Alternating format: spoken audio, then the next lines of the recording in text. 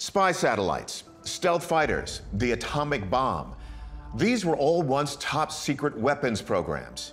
Makes you wonder, what other secret technology is the US military working on now?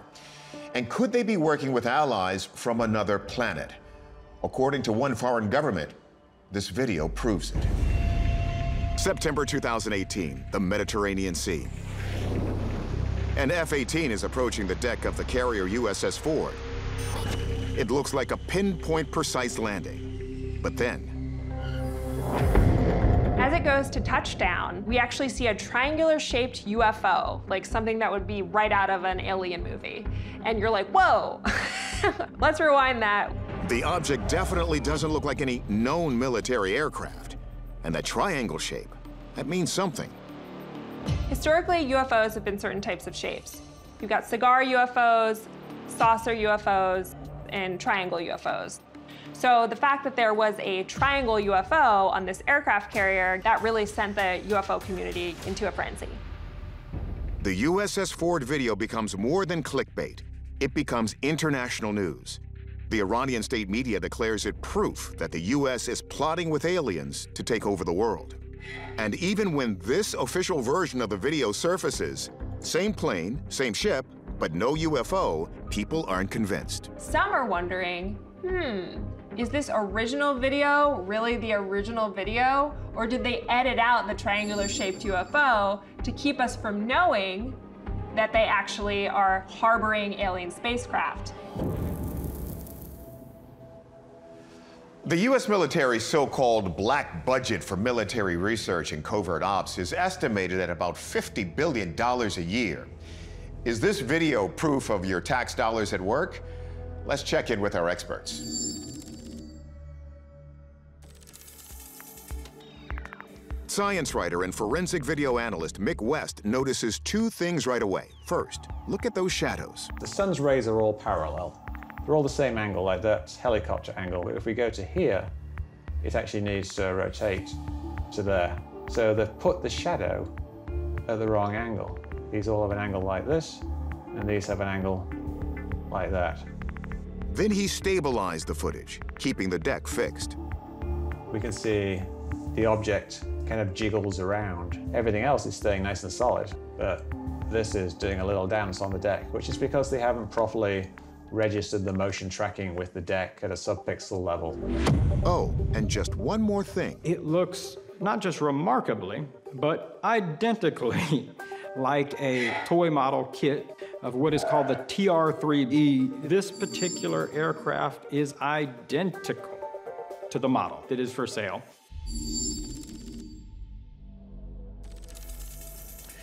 McMillan says videos like this aren't all fun and games. When they get exploited by hostile governments, they sow mistrust and anger towards the U.S. military. That's a common tactic in information warfare. So, our verdict? Hoax. And perhaps not such a harmless hoax.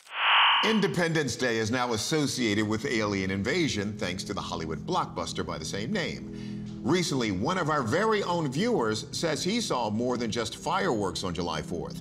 And he sent us a video that has us asking, are UFOs somehow attracted to colorful aerial explosions like we are? Chatsworth, California, July 4th, 2018. John Lopez is celebrating with his family. Every year we go out in our backyard because we're able to see the fireworks. But instead of pyrotechnics, they see something far more startling. These lights. Kind of look like fireballs just floating around in the sky, and then like different ones kind of appeared out of nowhere. Look closer. The lights swoop, flicker on and off, and seem to hover for more than 30 minutes. And what makes it even stranger? This is the second 4th of July in a row that John has seen them. Mom, the UFOs are back. I swear to God. I swear. They're back. That's a trip. Damn. So everyone was kind of shocked to see that. It left the Lopez family wondering, what had they seen and why does it recur on the 4th? Journalist and author Alexis Brooks is one of the leading authorities on UFO encounters. We've heard many stories of UFOs showing up repeatedly to individuals, but the fact that it was at the same time and in the same place I haven't heard too often. You wonder if the fireworks display may have actually attracted these anomalous objects to the scene. Brooks wonders why the UFOs appear specifically on the 4th. Are they attracted to the light in the sky that the fireworks portray? Do they want to hide themselves in the midst of fireworks? Professor of Anthropology Michael Masters notes there's a spike in UFO sightings on the 4th and brings up a theory that they could be trying to figure out exactly what we're doing. It sort of conjures up ideas of this galactic zoo model, that we're being watched by these otherworldly beings, fascinated by this strange ritual of independence where we explode these bombs in the air. But Independence Day has been around for 200 years. Why are the UFOs only showing up to watch now? One theory is that we've only recently become interesting as a species, now that we're building space stations and supercomputers. Let's see what our experts think of John's video. We did detect several consistent signatures across the video recordings, both made using similar make and model devices. So there was no evidence that we detected that these files were manipulated. So the videos are legit, but could they be picking up your typical 4th of July light show? I don't detect similarities with what I would expect to see from fireworks, because fireworks are a momentary lapse of light in the sky. They explode and then they vanish. There's just simply no evidence of that in these recordings. Astronomer and video effects designer Mark D'Antonio looks for other explanations, like planes or sky lanterns. Aircraft have to have Federal Aviation Administration mandated lighting. We don't see that here, so I'm ruling out an aircraft. The sky lantern is slow and moves on the prevailing winds in the sky. These objects are not doing that. They're moving any which way they want. And so that rules out sky lanterns. Our aviation expert, Tim McMillan, considers that the objects could be flares. If there are flares fired from an aircraft, you would see them spread out. I would say flares would be pretty unlikely. And finally, there's always the possibility of drones. Could someone be operating a drone swarm? Maybe. Drones operate off of battery power, and so if you're operating a very high-powered, high-illumination light, that's less time that your drone is going to be able to stay in the air.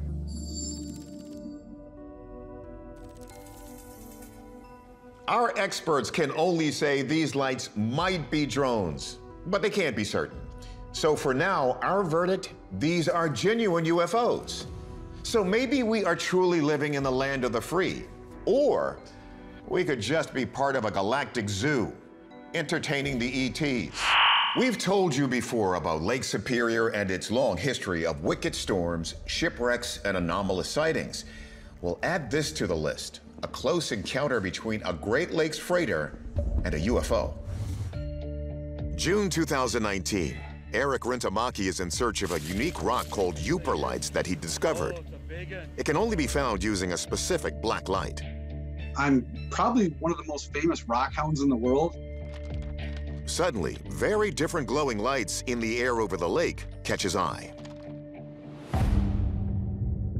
Let's push in. It looks like two objects are flying perfectly in line with each other, or they could be two lights on a large object we can't see. This is the craziest thing I've ever seen in my life. The lights make no noise, and watch this. One passes directly over a ship. It's a 1,000-foot iron ore freighter, to give you some reference on the size with that video. When Eric checks in with the freighter, they report that they didn't see or hear anything out of the ordinary. Eric watches the orbs for almost 2 hours, and then they seem to start watching him. Yeah, it's moving towards us. Like real fast moving towards us. Author Alexis Brooks has heard of UFOs trying to make a connection with humans. This we see quite often in UFO footage where the light will become more illuminated, almost as if there's a communication going on between this object and the individual that's watching it. So this to me is extraordinary, absolutely extraordinary. In a prior episode, we discussed the sighting of an alleged ghost ship on Lake Superior. That turned out to be a mirage of a nearby island. Is there some other optical illusion at play here? Let's check in with our ace video analyst.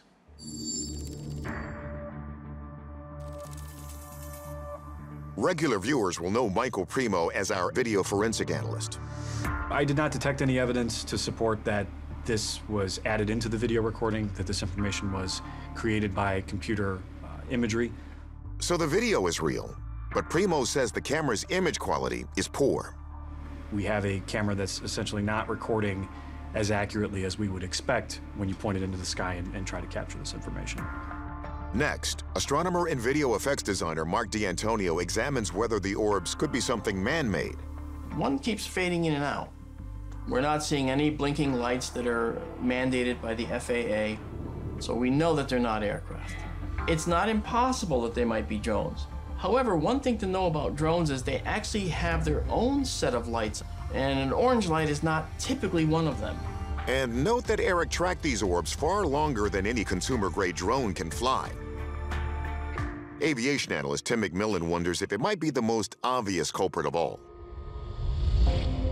The planet Venus is very commonly mistaken for UFOs because at certain times of the year it can be extremely bright. However, this object is giving off kind of an orangish glow, and frankly, it appears to be much larger than even Venus at its largest points would look. D'Antonio thinks the object's orange glow is the key evidence. To me, this object matches a sky lantern profile. It'll get a little dimmer and brighter, and it'll start to flicker and finally go out. But what could cause the objects to seem to approach and then retreat from the beach? Cell phone camera footage is really hard, especially at night where you have a black sky and a singular point-like object. And what will happen is the camera will try to focus on it. It's called focus hunting or focus seeking. And it will go big, get bloated, and then shrink down again as it tries to focus. And somebody could mistake that for an object racing toward them and then racing away. But just because the camera can't hold focus on the orbs doesn't explain what they are. And Eric and his clients saw them for over 2 hours, far longer than sky lanterns can stay aloft. It is categorically a UFO in that it's unidentified. This was not a hoax. And while it might not be an alien craft, it remains a genuine, unidentified object. What's for certain is that Eric Rentamaki is still out there hunting Uper-like rocks and now UFOs. Happy hunting, brother. May 15th, 2021. Hamid Vitalis is walking along the Brooklyn Promenade on his way to work at his freestyle rap channel when he looks out over the Manhattan skyline, whips out his phone, and captures this. And I'm over here on the promenade looking at some going on. And when I looked at the phone, I saw 3 dots. So I looked up in the sky, I said, hold up, don't, like, wait a minute. They were basically sitting in a solid pyramid formation. 3 orbs of light hover in the sky. They appear to be stationary. Then a plane appears from the left, passing across the sky toward the orbs. And right when that plane came, that's when they started darting off. Yo, where'd they go? And only one stayed, and then the one darted off right in my face, and I was like, well, hold up, wait a minute. What did I just witness, y'all? Let's play that back, zoomed in and slowed down. The 3 orbs form a triangle. They seem to hover right over Manhattan as a plane, those small moving lights, approaches them from below. And 2 vanish in an instant. Where the lights go? Yo, where'd they go? And then the 3rd slowly dims away. Why would UFOs be so attracted to the flavor New York is delivering? Some people believe UFOs go to where all the action is because they pick up on the energy. Well, like moths, you know, they're attracted to the light. UFO sightings doubled in New York City in 2020. One theory is that in the pandemic, people were taking the time to check out the night sky. The other obvious reason could be that UFOs come here to observe more frequently when our planet is in crisis. Our experts are in a New York state of mind. Let's see what they think. Mark D'Antonio says Hamid's video's metadata is consistent with camera phones. He thinks it's authentic and unaltered, but he doesn't see anything special in their shape. Well, any 3 points makes a triangle. So if you're going to see 3 objects in the sky, you're always going to see some form of triangle. D'Antonio quickly runs through what he thinks the orbs could and couldn't be. If they were helicopters, then we would expect them to have their own recognition lights. They don't. Now, could they be drones? I don't believe that's what we're looking at. You'll notice that they're also really, really orange. What I see is what could be a classic case of a sky lantern. Our aviation analyst, Tim McMillan, has a very different idea about what they are. I think the biggest problem with them being sky lanterns is the fact that how bright they appear to be. McMillan thinks the bright lights from the big city would drown out those from a drone or a sky lantern. He believes the answer is just a matter of perspective. It's extremely difficult to judge the distance, height, altitude of aircraft. And when you're just looking at a couple of bright lights in the sky, it's even more difficult. There were flights arriving at New York's LaGuardia Airport roughly every 10 minutes that night. And McMillan wonders if these are landing lights that are much farther apart than they appear. Oftentimes, you can see these lights up to 100 miles away. And so I think we're looking at here is a series of aircraft that are coming in on an approach to the airport there with their landing lights on. It's giving this illusion that they're in this triangular pattern, or because they're at different altitudes as they're coming in. There are over 3,000 flights in and out of New York City airports most days, and if these are 3 planes, they are probably about 5 miles apart from each other as they approach for landing. Their lights would easily be visible from Brooklyn. But how could they seem to disappear? It may actually be that the aircraft have turned and banked, so they're no longer facing them directly. Both D'Antonio and McMillan are pretty confident about their conclusions, but we're going to go with McMillan. Planes are far brighter and more numerous than sky lanterns over New York. Hamid is shooting a video for his rap channel most nights, so if he discovers any more freestyle in UFOs, we'll drop the knowledge right here. In a previous episode, we debunked this viral UFO video out of Miami as a fake, in part because there was only one witness. What the is that? Holy. Now we look to the Florida skies again. This time we have lots of witnesses. And thankfully, one was a loyal viewer who sent us his own video. February 9th, 2021, Southern Florida. Stuart Eck is on the road when a flash of light makes him pull over. It's not the police, it's this. Awesome, it's sunrise. A large white plume unfurls across the sky, growing larger and larger. He's not frightened, but he is amazed. You see the shockwave go out? Oh, wow, awesome! I looked over and it was a giant flame in the sky. Take another look. As the light passes over Stuart, it leaves behind a massive trail. It ballooned out like it was exploding or something very different was going on. And it was one of the most incredible things I've ever seen in my life. Not everyone Stuart talked to was as smitten with the object.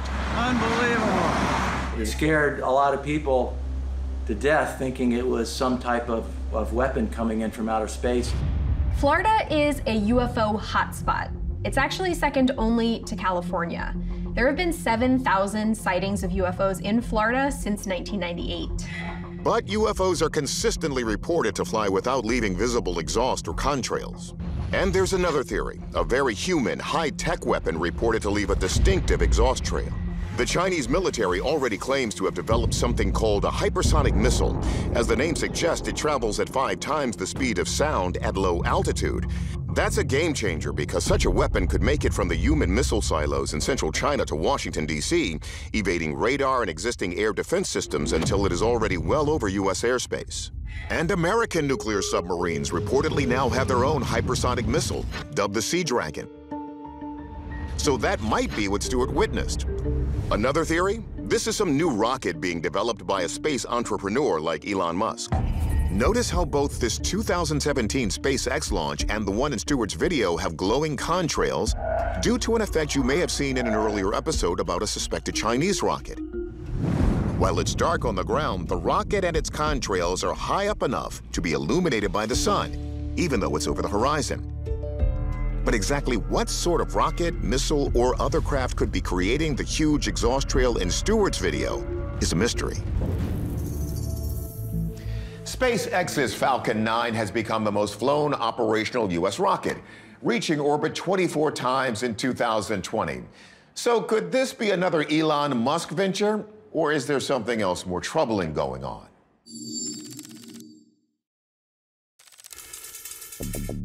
First, astronomer and video effects designer Mark D'Antonio considers if this could be a jet going supersonic. When a jet approaches the sound barrier, you'll see a condensation front along the front of the jet. In moist air, a speeding plane creates low-pressure areas where water condenses in a vapor cone. As the plane speeds up, the cloud moves down the body. And when the plane breaks through the sound barrier, it outraces the water droplets and the cone disappears. What we're seeing here, though, is a continuous plume that's persistent. So this is definitely not a supersonic jet. Our aviation expert, Tim McMillan, thinks he can narrow it down further. That teardrop shape and that contrail there, that is characteristic of some type of rocket or potentially a missile test. But when McMillan checks the SpaceX launch schedule, he rules out any Elon Musk-related UFOs. So could this be a new weapon system, like the Sea Dragon?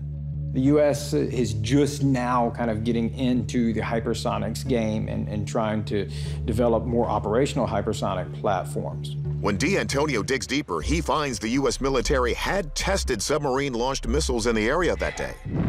But the military won't say what exactly was launched. If it was a missile test of some kind, it's probably a missile that they don't want you to know about.